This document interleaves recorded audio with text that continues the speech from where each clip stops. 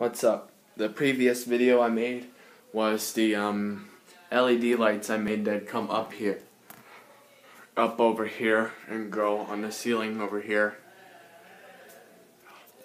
The reason why they're not there is because the tape that was on it just sucked. All of it just fell right down. All the tape that came previously, oh my god. The tape that comes pre-installed on it sucks. So I put new tape on it, and I didn't put it back there because I actually thought of something else. It's different and better. Behind my laundry basket, see, I have an extension cord, obviously. There's the thing. There's the adapter. And as you see, there's the plug for the LED strips, and then you just can't see it anymore.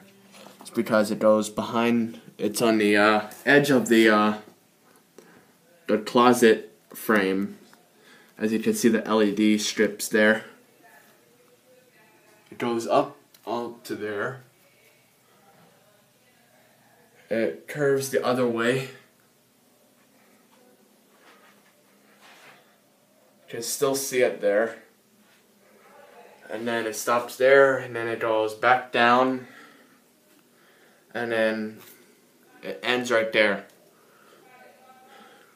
It ends right there. Sorry about that. I didn't have enough to go all the way down. But that's okay. Because the door, when it's open, I like to leave my door open anyway, so it's obviously blocking this whole area anyway, so it doesn't matter.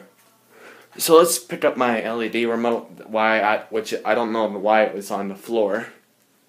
Point it at the box. Now, see? Isn't that much better? I just love this. The underglow, whatever that's called.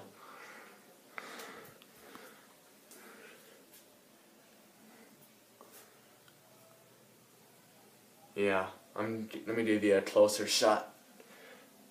Pretty cool, right? Alright.